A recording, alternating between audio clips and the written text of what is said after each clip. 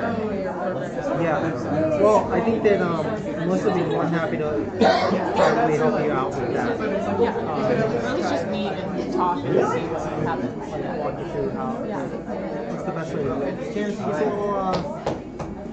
All right. Good evening, ladies and gentlemen, and welcome. We are having tonight a very special event. We're having a guest lecture by Dr. Mariana Popescu. She was kind enough to accept my invitation because all of a sudden I realized that she was around for a very special occasion. I'll tell you about it in a second. So I'm going to introduce her, and then I'm going to shut up and let her actually share some of her work with us. She has a master's degree and a bachelor's from the University of Delft in the Netherlands, and she's been working a lot in the past few years with Block Research Group. As a researcher, that's part of the National Center for Competency and Research in Switzerland and the ETH. She recently completed her PhD dissertation as of last June, and the title of the dissertation was KnitCrete, Stay in Place Knitted Fabric Formwork for Complex Concrete Structures, right? Which I believe she's going to talk a lot about today. When we first met, like 2 years ago, like she had an office, like a tiny office with a lot of robotic arms, and like a small meeting machine, and everything was like really cramped.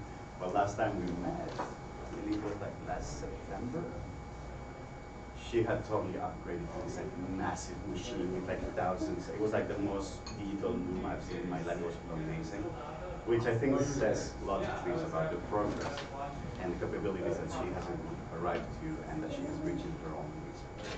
I'm very happy that she's here in Cambridge because she just was listed or named a pioneer in the MIT Technology Review list of 35 under 35 innovators. So I could not see a better way of welcoming her. Thank you very much.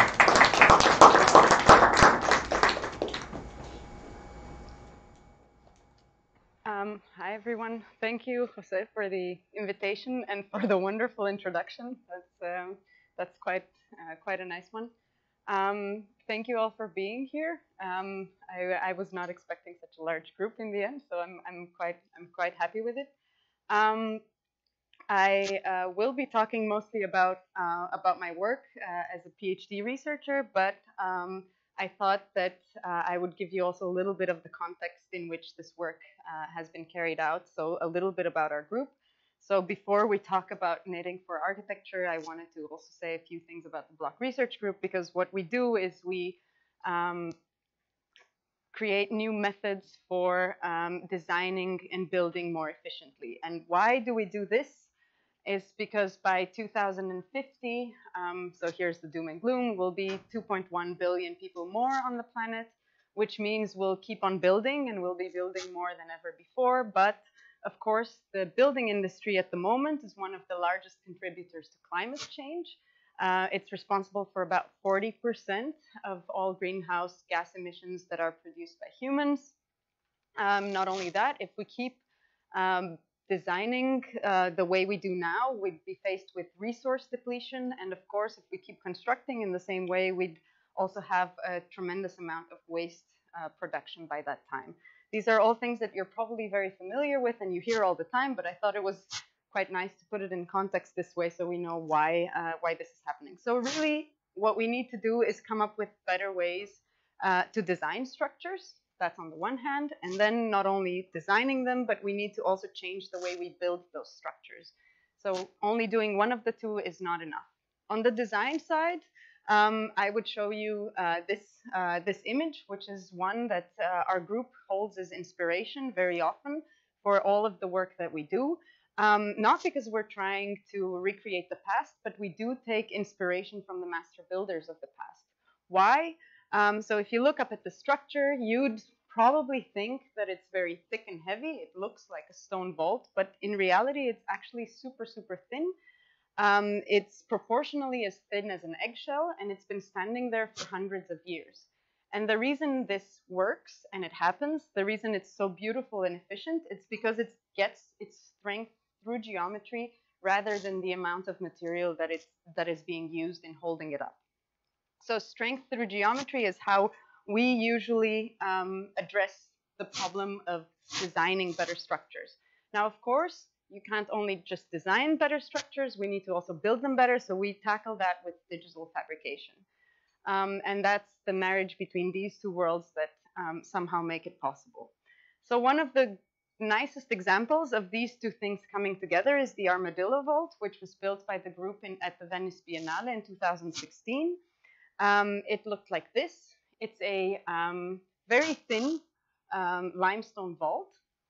It spans about 16 meters, if I'm not mistaken, and I do not know what that is in feet. I'm very sorry. So everything will be in meters and kilograms instead of inches and so on, and feet.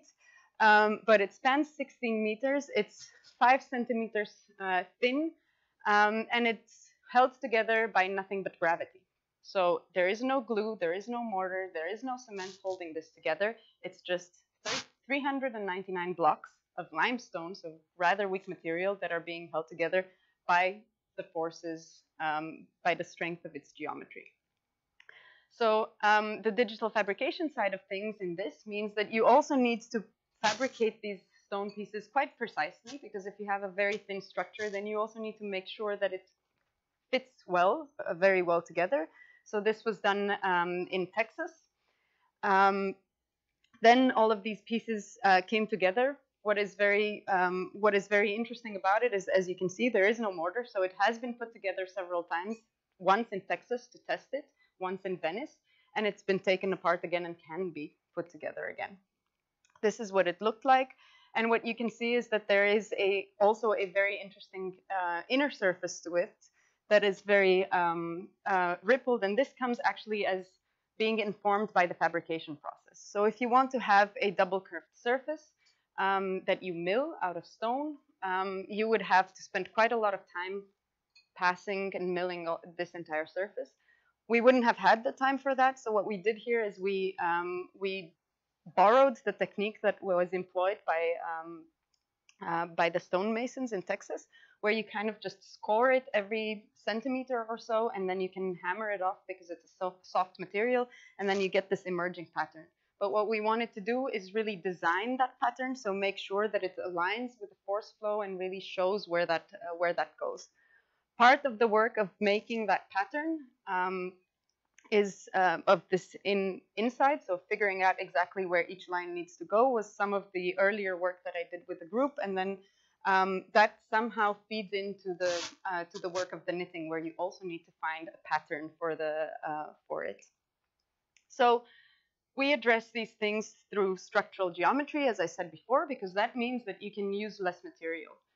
Using less material is good for sustainability, but that's not the only part. What the group does is also use a lot of funicular form. That is also good structural form, meaning that you can use other materials, so very weak materials.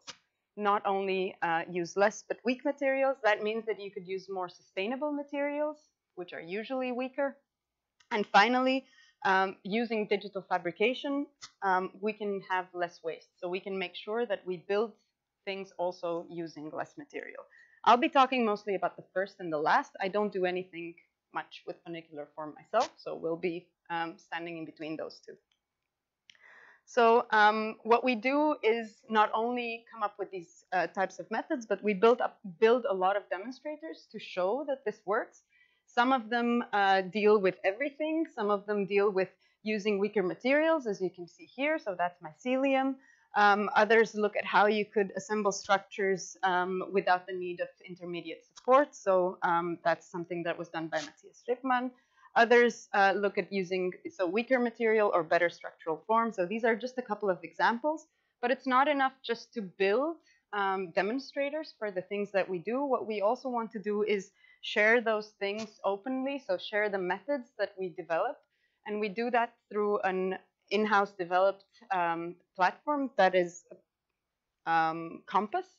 It's open source, and it's Python-based, and you can find it online on GitHub. So in this context, the work that I do deals with the challenges associated with building complex concrete structures. Concrete. We love it. We use it to build a lot of complex structures. Now, you could do that for two reasons. You could either do it for a given aesthetic reason, as you can see over there, so you would have a sort of flowing hood, or you can do it for structural reasons. That's the more interesting side of things. So you could do it out of a sort of structural performance idea, where you use less material, but you have these very complex geometries as a consequence.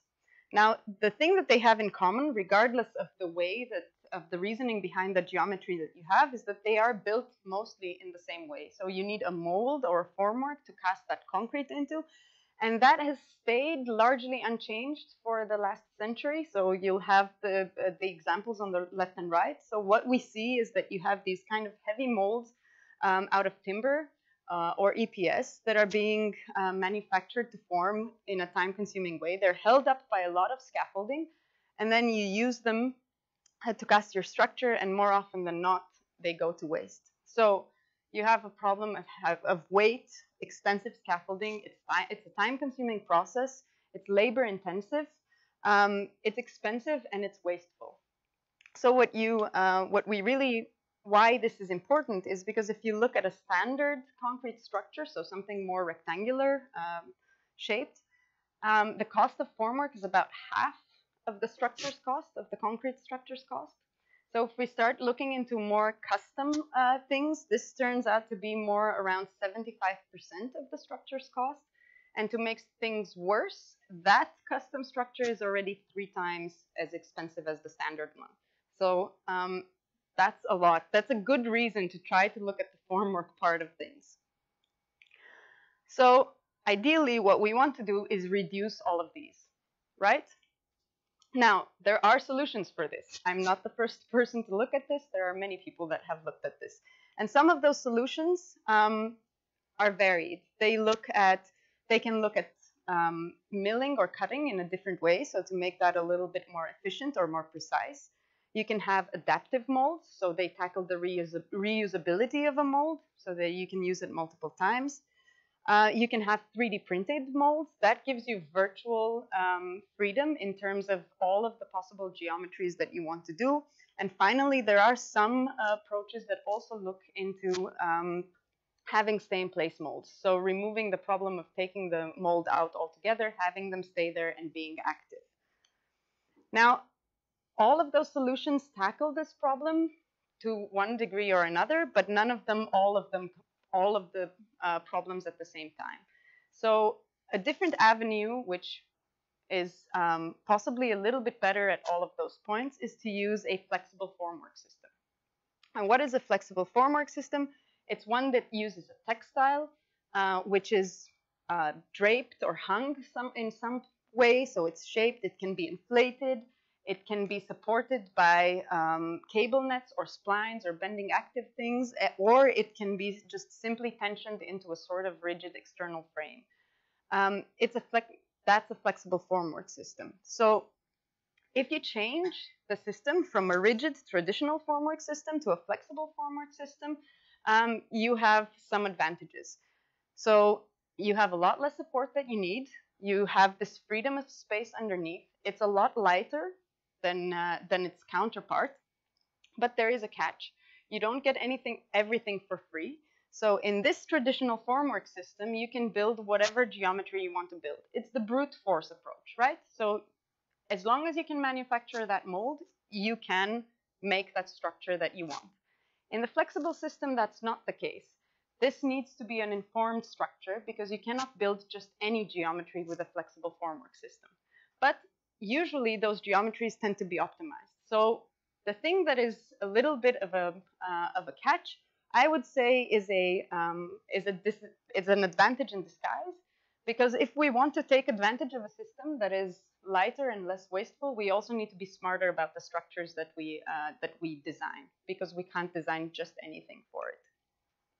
Usually, the types of fabrics that are being used in these kind of flexible formwork systems are woven fabrics, meaning you have flat sheet, not because woven is only flat sheet, but that's what's being used. So you can have flat sheet material on rolls that needs patterning, so you need to cut it and tailor it like you would do with clothing. It's usually single layer, so if you want to include any other sort of functionality, let's say, a channel, you would need to stitch two pieces together. And a woven textile is directional. So you have a 90-degree angle, which means it also has that kind of directional property. Now, you can see that that means that if you would take it out of flat sheets, if you want to do a geometry such as this, the more doubly curved and the more complex it is, the more patterning you need to approximate that shape from a flat sheet panel. So you need to stitch a lot of pieces together. And that's what you see here. On the other hand, if you use knitting, which is a different material technique, you can create the same shape, but then in one single process. So that was the inspiration for this one. And it's just to show that you can create a non-orientable surface without needing to create any single stitch. So it's just one single process to make this.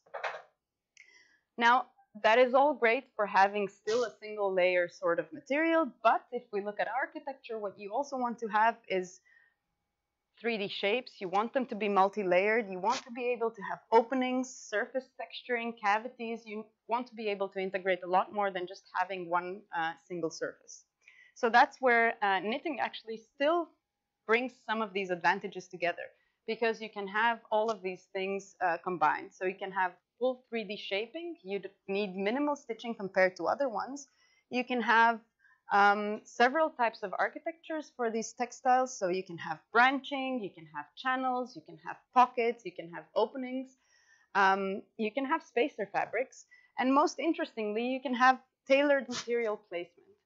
And when I say that, I'll have you think of lace, which is the one down here, or all of your grandmother's knitting. So you can have all of these very specific patterns that are laid out in very specific directions. And that is very interesting for our application.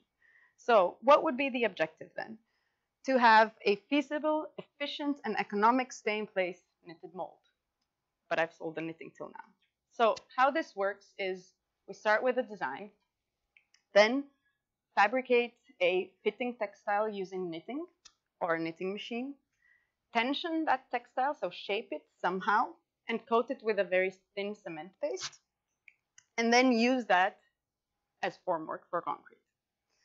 Now, there's one question, how to get from the design to the knitting, from your 3D design to the knitting. First, you'd have to, depending on how big your design is, you'd have to discretize this, so you'd have to split it into more manageable pieces, let's say, and then for each one of those pieces, you'd have to create a knitting pattern, which are the instructions that you send to the machine to produce this custom textile. Now, once you have the textile produced, you want to get from the textile to the formwork itself. And that can be approached in one of two ways.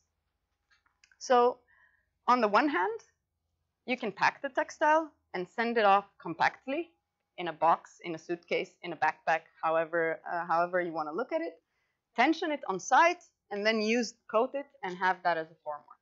The other option would be to have a sort of prefabricated solution where you tension all of the subparts of this textile and coat it, and then you still get a very lightweight and compact formwork that you transport in a component sort of shape to the work site, and then you assemble that to become the formwork. Whichever way you choose, what comes out of it is used as a formwork to create a concrete structure. So let's talk about knitting then. Let's take a closer look at that. Knitting is a structure that looks like this, and I'm talking specifically about weft knitting here and not warp knitting. And the interesting part about it, why it can create all of these geometries, it's because it has a unit size, which is a loop. And that unit of a loop, which is usually quite tiny, is what makes the geometry. What is characterized usually by a width and a height. And those two parameters are the ones that create the textile. And as you can see here, you can kind of intuitively see that a knitted textile could be represented as a 2D grid or a 2D matrix, a topological representation. So if you want to make a flat panel, you could represent that as a matrix that looks like this, as a topology that looks like this. If you wanted to create a shaped panel, you'd have a topology that looks like this. So what you need to do is just be able to add or remove a loop locally where you need it. And that is done through things such as increases, and that's a known procedure in knitting, or decreases. So taking out a loop from row to row or adding a loop from row to row. But this still makes a flat shaped panel. So the interesting part is to look at how to make a 3D panel. And if we would look at one of those, say we wanted to have this bump, you'd see that in plan you have the same matrix, but if you have the bump, the backside is actually shorter than the length of the backside is shorter than the length of the front side. So we need to figure out a way to introduce locally some material in between those two. And those are the same kind of operations. They're called short rows. So they are just local insertions of material that allow you to create 3D geometry without needing to cut and stitch. In a flat piece of material, this would require cutting and stitching pieces together. So those are the basics of how you get 3D geometry in knitting. Now, usually knits are created on machines that look something like this. This is one option for a knitting machine. They have a set of needles that are laid out next to each other in a long array, and those needles pull a thread that is brought by a yarn guide, and you see those yarn guides moving over there. Now, it doesn't have only one set of needles; it has two sets of needles facing each other in a layout that looks something like this in a section, and that's how a loop is made. Now, the interesting part here is that in one of those processes, what you can do is you can use one thread to make a loop on the one side. You can use it to make a loop on the other side. You can go front or back, so keep switching between front and back and make those connections. You can use two different threads at the same time and go and alternate between the front and the back. So you can create a lot of different architectures for your textile. To do so, the machine needs a set of instructions, and that set of instructions looks something like this. So with each pass, each one of these rows over here represents a pass of the machine, and each one of those pixels in here represents one working needle. So each one of these pixels in this set of instructions tells the machine what that needle at that specific point should do. When there is no instruction, so something like here, that means you have a short row, so that's where your extra material comes from. So normally, these types of patterns, and here you see a bit more of a full one, normally these types of patterns are created in a quasi-manual way by very skilled technicians that know exactly where to place the different artifacts. So where not to have working needles, where to have a transfer function, where to have, so really tell every needle what to do. Now, of course, there are macros for this, but when it's not a repetitive thing, that can be difficult. So if you'd have a spear or a elbow type thing, we are very good at figuring out what that pattern should look like. So we really know where to place those artifacts or those short rows. But once you get to things that are not the size of our shoes or clothes or this kind of thing, and they're not also primitives, but more moving towards the realm of architecture, it starts becoming very difficult to have somebody actually come up with the pattern that will produce that geometry. And if we want to use this for construction, we need to be able to do that for a large surface and do it fast and do it reliably. So ideally, what you want to do is go from a 3D geometry to the exact instruction corresponding geometry. And part of my research was to come up with that. So the method for doing this was to start with a geometry that is then split into different patches. This is for managing it purely as a geometry. For each one of those patches, you generate all of the courses. The courses are each pass of the machine.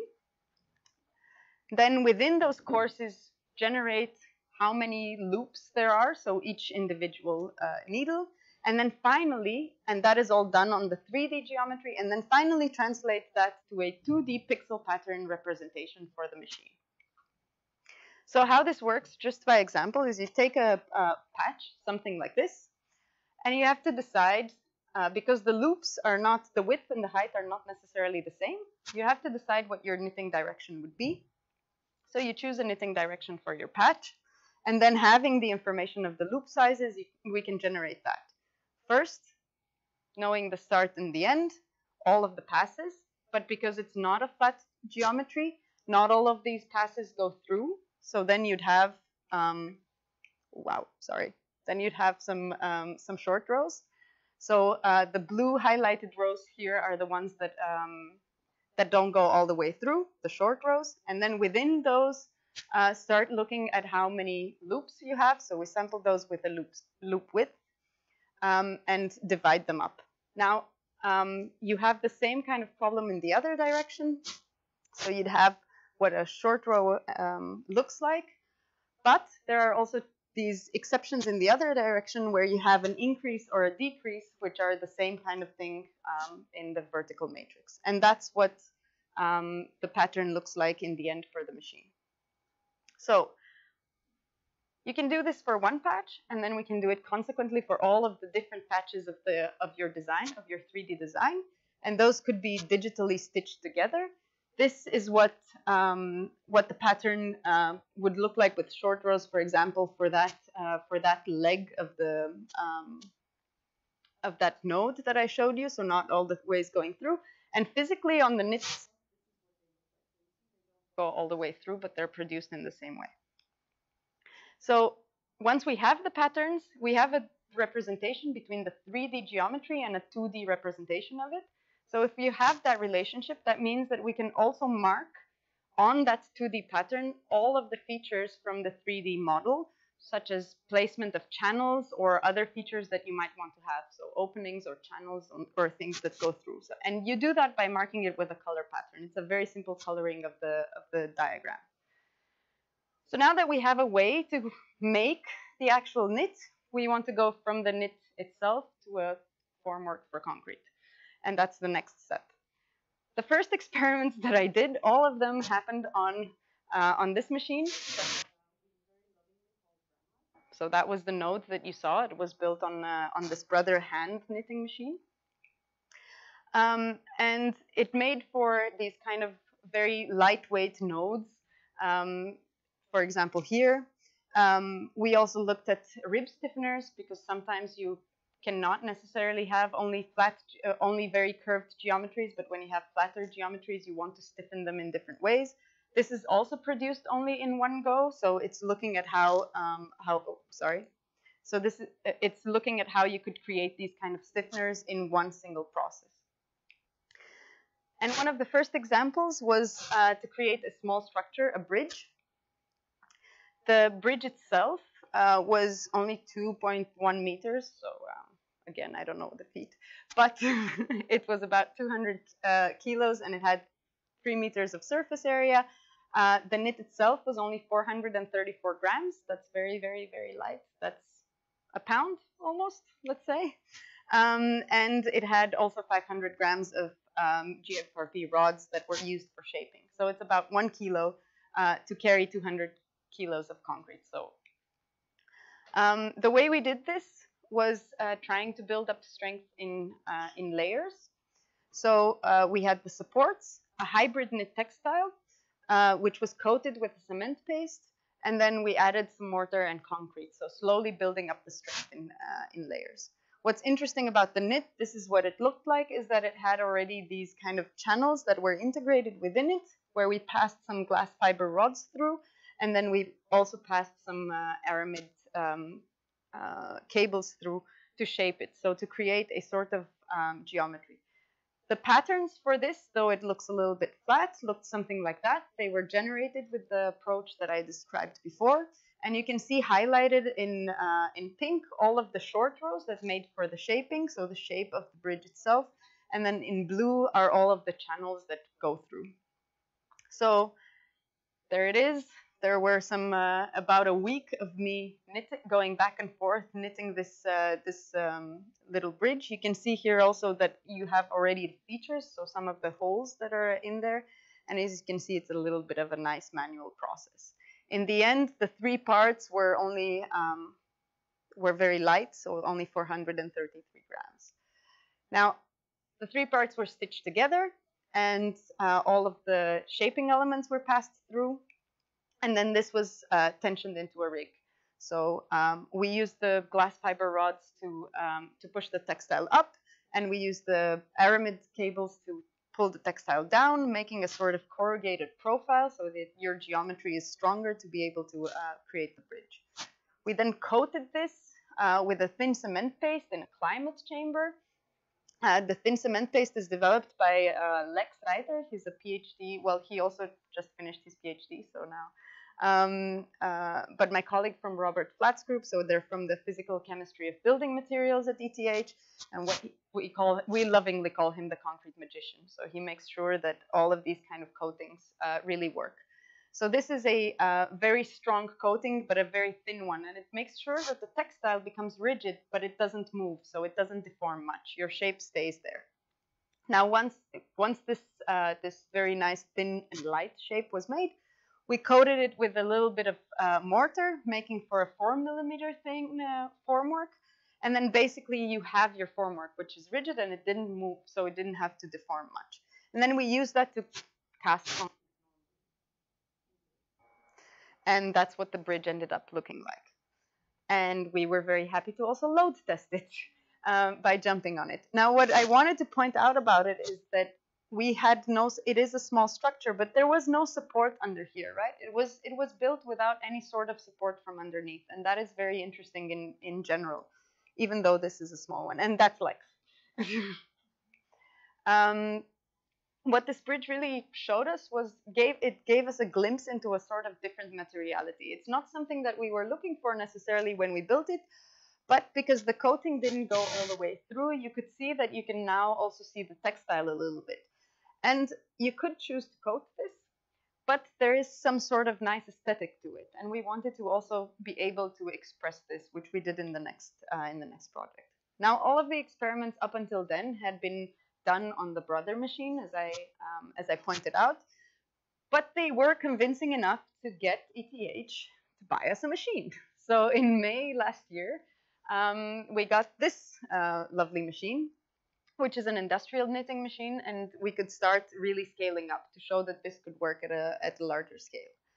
So the last project that I wanted to show you was the Knit Candela, which we built last year in Mexico.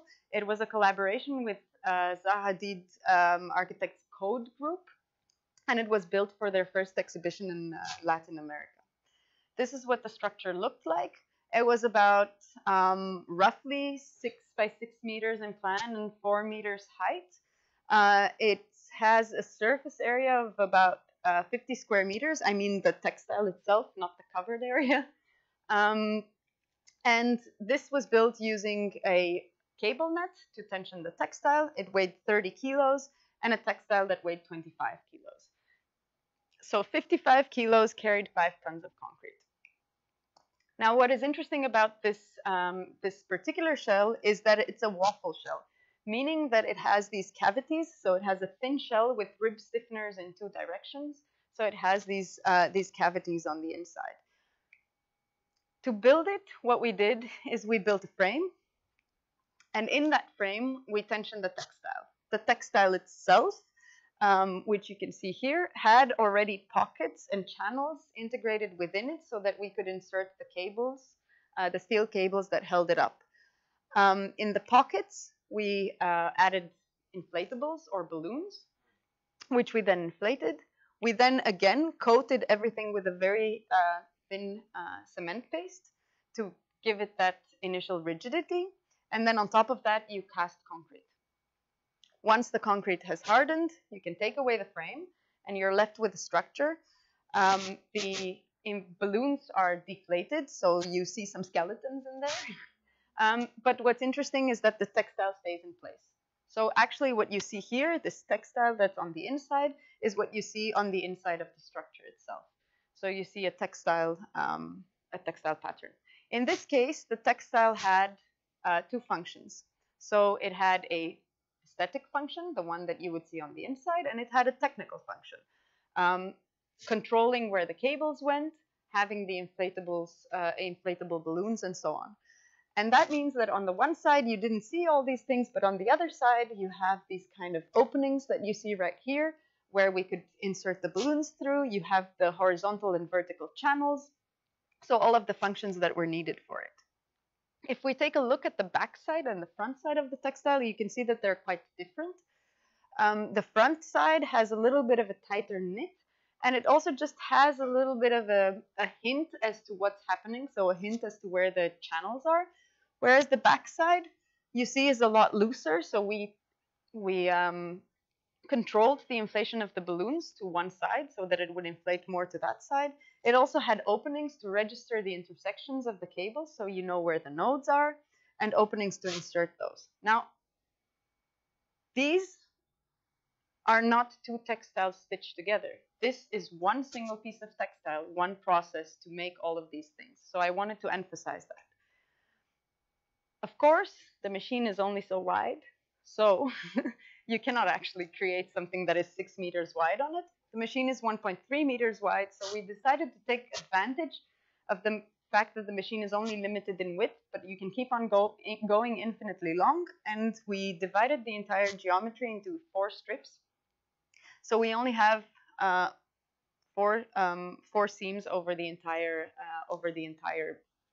surface area. The length of the strips were 16 to 26 meters long.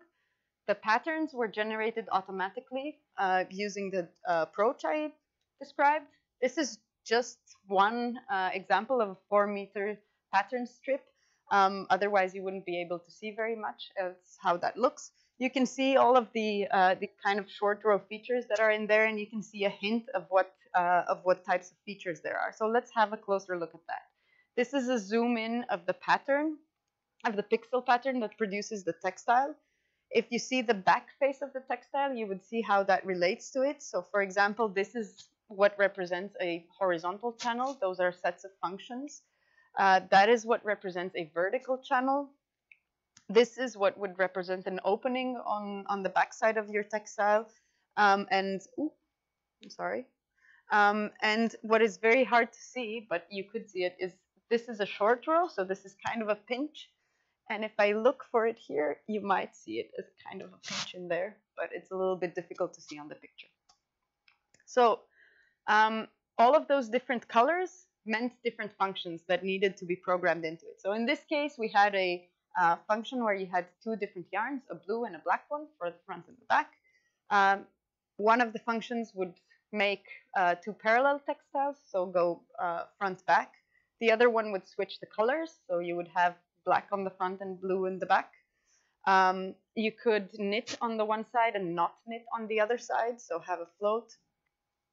Then you can do other things like knitting on the 2 sides and then transferring from the front to the back, and so on and so forth.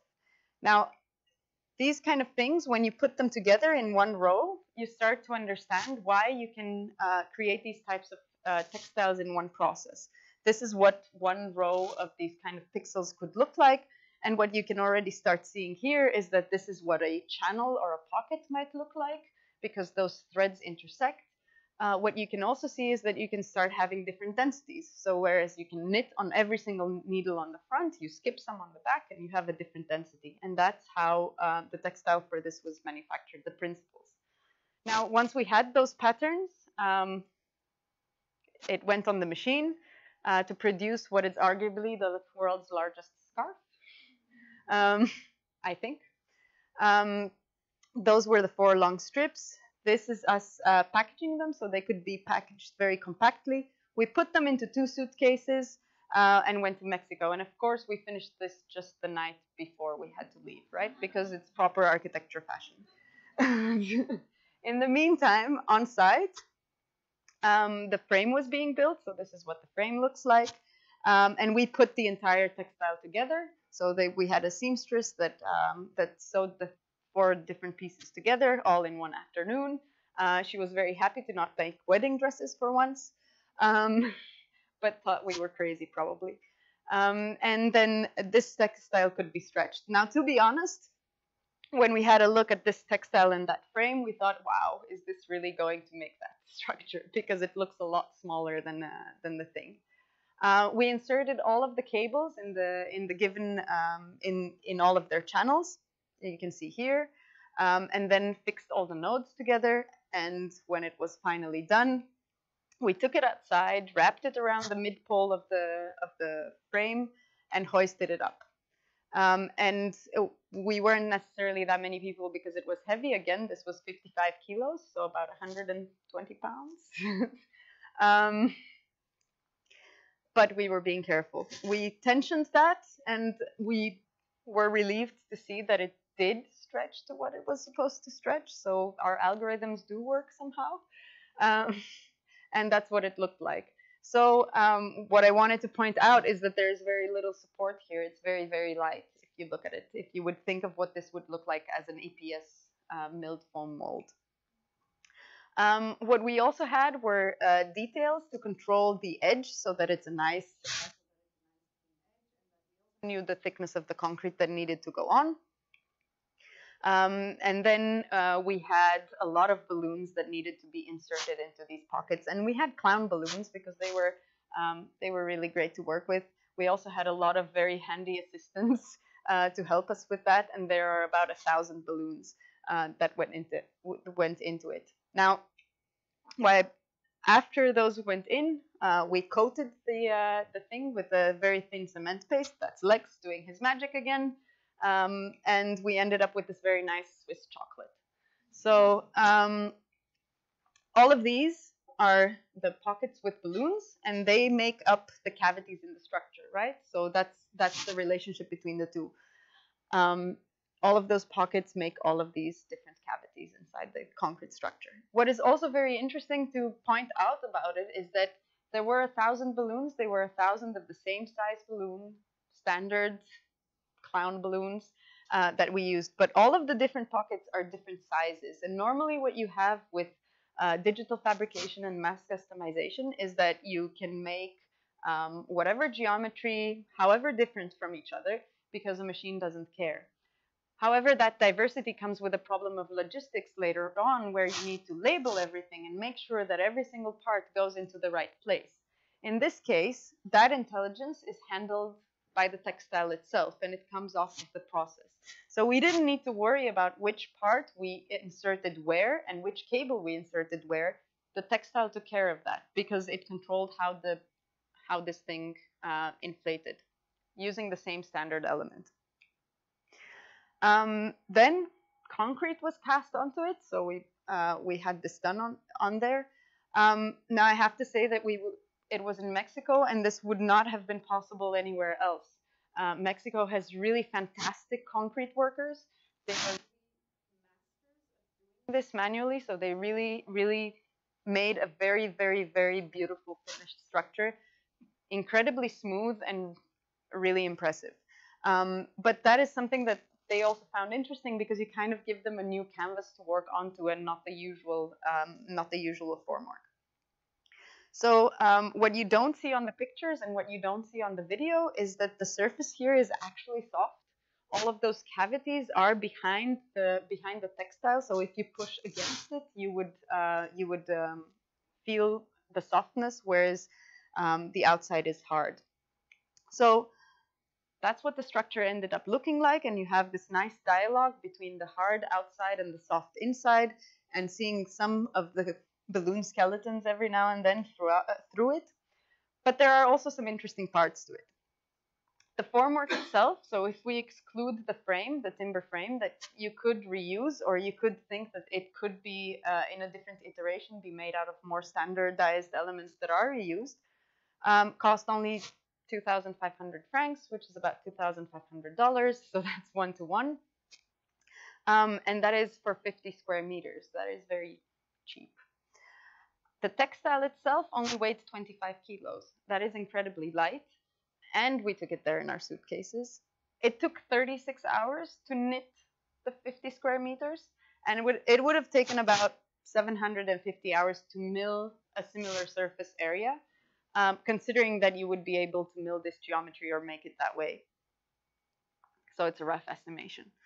And then the entire project, from the beginning of the design, so from the first call actually to the structure standing there, was 3.5 months. Now remember the 750 hours I said before, that's about 3 months. So we would not have been able to do that in 3.5 months using traditional techniques. It's really enabled by the process itself. So there are some advantages to this kind of approach. There is some geometrical freedom in certain ways. You can have custom functional integration, fast fabrication. It's light and compact. It can simplify logistics in some ways. It's economic, and it has rather minimal waste. So what is even more interesting about it is that, well, that knitting machine I showed you before, there are hundreds of them in factories such as these all over the world. So we only need to send them the instructions. You don't even need to knit it and fly it over and bring it somewhere. You just need to send them the knitting instructions to create this. So with that, I want to thank you. And if there are any questions, I'd be happy to answer them.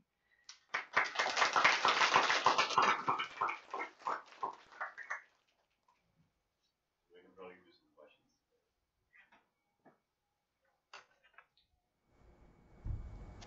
Two questions. One is kind of nerdy. Is it an Enneper surface? The geometry of the... Sorry? Is the geometry of the Knit Candela an Enneper surface? Sorry. So you asked if it's an Enneper surface. Yeah. Honestly, I don't know. No, it's just an anti-classic geometry. It's form found so that the cable net would work. It's so no, I don't know. No. I guess my other question is, coming from the perspective of an MR1 at GSD who's trying to get involved in the computational design world, also looking at material science with what's available here, and looking at block, there's definitely sort of it makes one salivate to look at some of the resources you guys have and a lot of the endeavors that you guys get up to. And I'm just wondering for someone in our position, how can we get involved? How can we kind of, what's a path for someone over here to get involved with the stuff you're doing there?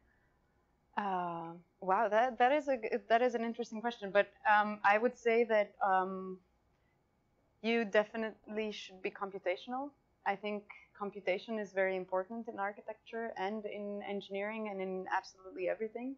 And I guess I don't have to convince anybody of that. So be computational, learn how to code, understand structures. I think, and it's not only me that thinks that, obviously. I come from a group whose prerogative is that, but there is a certain balance between being smart about structures and understanding that and using that in architecture. And actually, a structural engineer and an architect, in the end, have the same goal. They want the most elegant solution.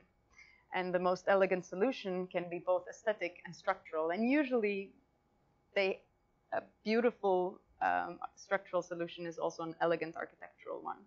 So I would say be aware of structures, and then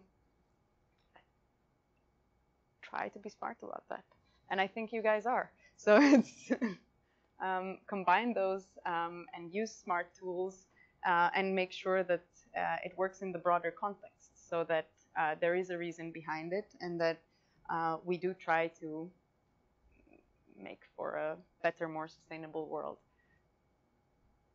I don't know if that...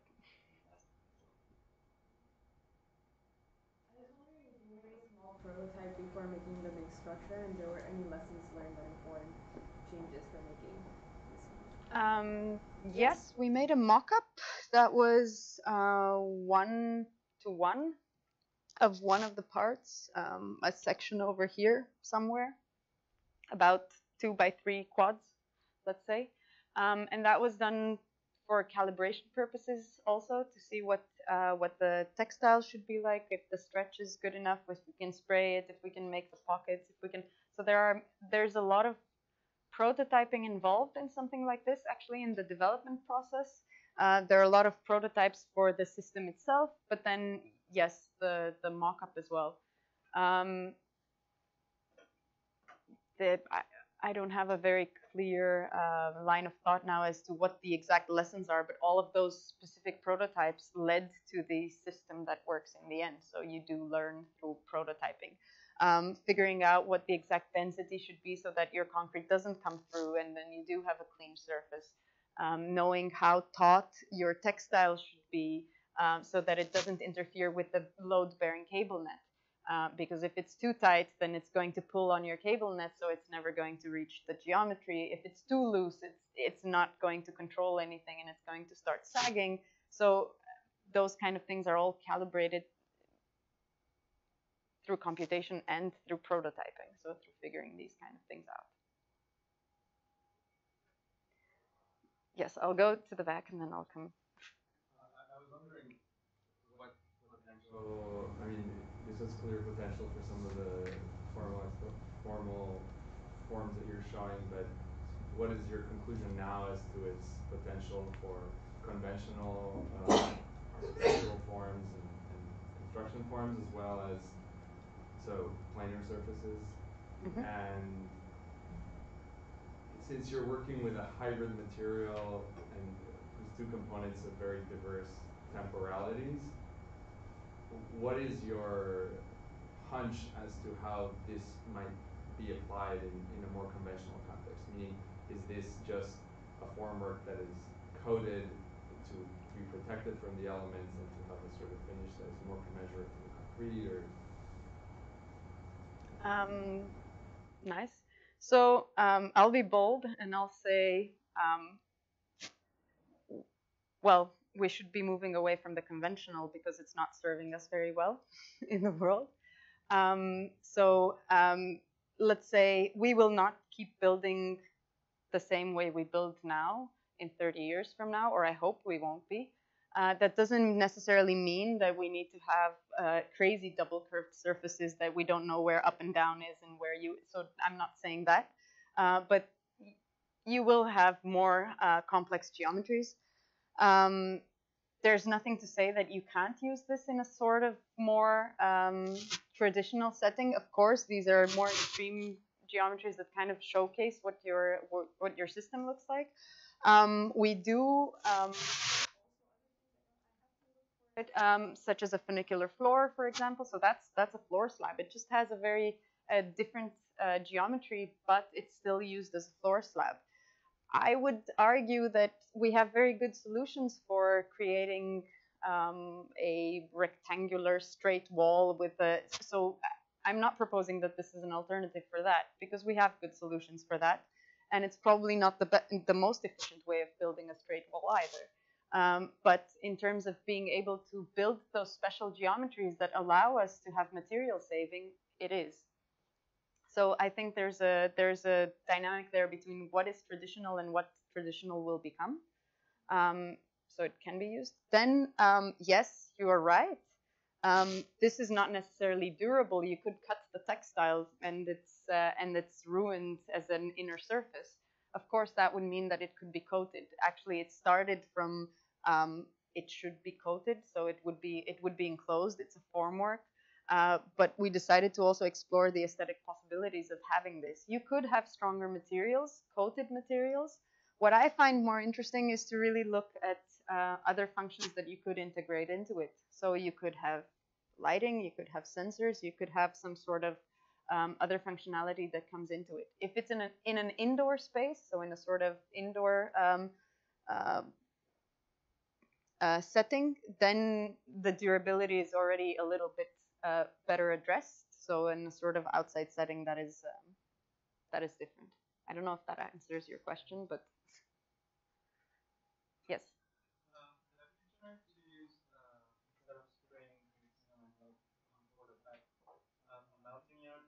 So A commingled yarn. So that it like hardens the fabric. So Yes. A commingled yarn with resin, you mean? Yeah. So no, that's one of we haven't used that. Now there are some reasons for it. One of we are looking into into those kind of things. In this case, it's kind of also the beauty of the system that you have cement and concrete and everything going, being out of the same material. You will also not really compete in cost with the cement when it comes to so a resin will be already way, way more expensive than any sort of cementitious material. And perhaps also less sustainable. It depends. I don't know. I'm not going to make many claims about that. But yes, we are looking into how that could be done also with bioresins and other things and commingled yarn. That wouldn't be so we have to look into how strong that would be. I feel like you still need the complete, but like the melting yarn is already like one of the, so it's just instead of spraying, just use the melting yarn. Sure, but that's not necessarily strong enough. We don't know that. So you want to, the commingled yarn is also very, very thin usually. So it will harden it. And we are actually thinking of looking into that and into looking how you can coat it with resins actually. Mostly because we're thinking of using it as reinforcement possibly. So here it's a lost formwork, but if you start using technical yarns, then you can have it as reinforcement, but then that doesn't work as well with cementitious materials. It depends. Yes. Oh, yeah. Well, first of all, your knitting graphics are major. Like, honestly, your most next level ever. So thanks for making them. No, for real, because a lot of like knitting infographics aren't aesthetic or easy to digest and technical. Thank you. So thank you. And then my other question was, what are you looking forward to in the future of knitting and architecture, and what's like something you're excited to try next, or something that's like on the horizon that's interesting to you? Okay, I have a long answer to that one. So on the one hand, the answer is what we are already starting to do. So this research is going into a project in a bigger project in the NCCR, so in the National Center for Research in Digital Fabrication, where we're working together with roboticists, with structural engineers, with material scientists, and to look at how you can use it as reinforcement. That's one of them. So that's interesting because then it's not lost. Then you can also eliminate the steel and so on. We're looking at how you could how you can spray it with have more automatic spraying techniques. So drone spraying is one of the things there. We keep working with material scientists on the material side of things, so on the cement paste or not the cement paste. And actually, the interesting part would be how to make it a properly deployable structure. Because at the moment you still have this frame, which is still custom made for this kind of structure. So if you would have it, think of the bridge more of into it. So already inside of the structure, deployable, and it stays there. There's a lot less waste, and it's a lot better to do. What I'm besides all of that, I think what is very interesting is to really look at at all of the other features that you could integrate within it, at kind of also the types of materials. So you can go more into the sort of sustainable materials that can be used with it, the types of aesthetics, but also the kind of functions that you might integrate into it. So having lighting, having sensors, having whatever you can think of in that sense.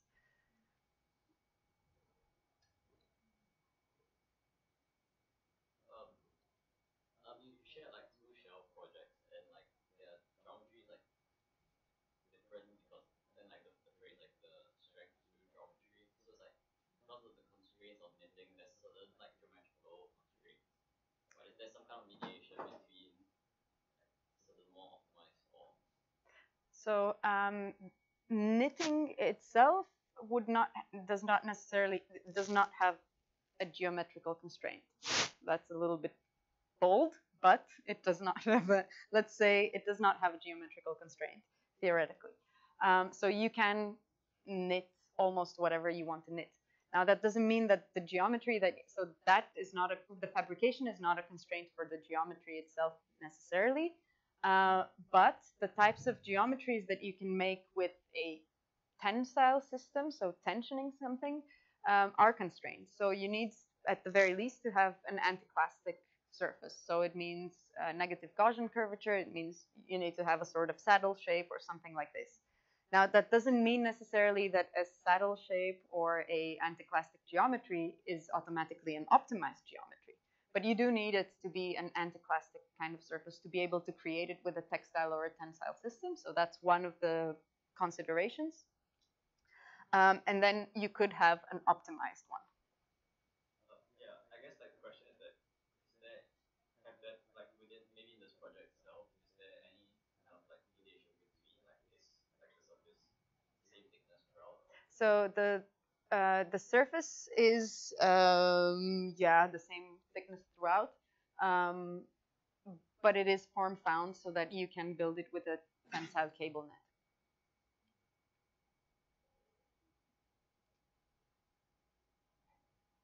Yeah. There's no more questions. I may Yes. go on.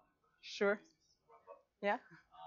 Well, I would like to thank you for the time being Thank here you. and for an amazing presentation and for amazing work. Thank you. I'm always fascinated about stories that start with the digital and end up in the physical. And we tend to tell these stories in a linear fashion that ends with a physical object. But I'm also really interested about how the story wraps up back into the author and into the design, into the thinking process. So my first question would be, you as one of the masterminds of this project, what do you think you have learned yourself? Or what have you discovered? Or what did you not expect? What is your takeaway of this massive enterprise? And then my other second question would be a little bit in the lines of what was asked before. So what can you give us? What can you tease us about what's next for you in your career? Okay. I find that a very tough question, what I've learned, because usually you learn a lot, and I'm sure I've learned a lot, but it's very hard to think about what was it exactly that you've learned. I think there are quite a few moments that you go through in a project like this that are indeed not really that linear. You might start with a certain idea and then prototype it and then figure out that it looks better this way or that way. I find that a very tough question. Such a tough question. It's almost an unfairly tough question. No.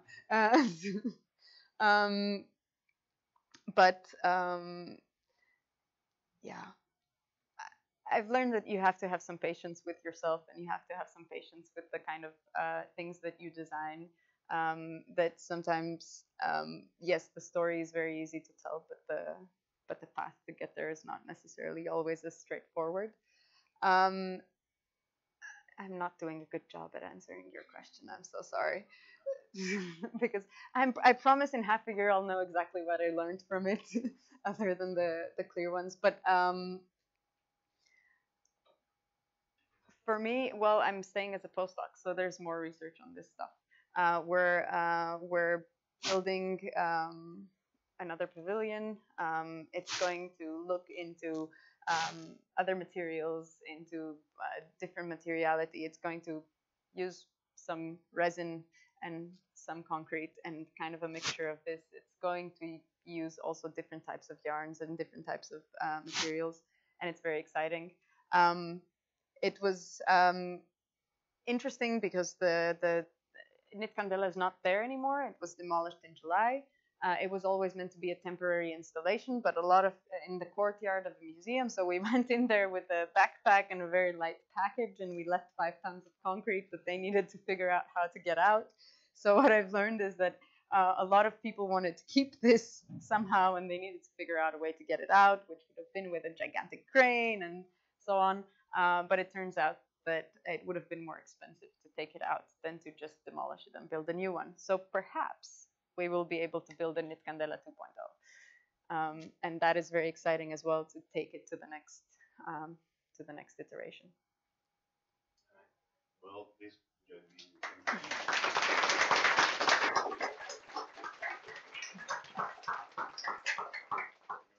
Thank you. Thank you very much, everyone. Thank you.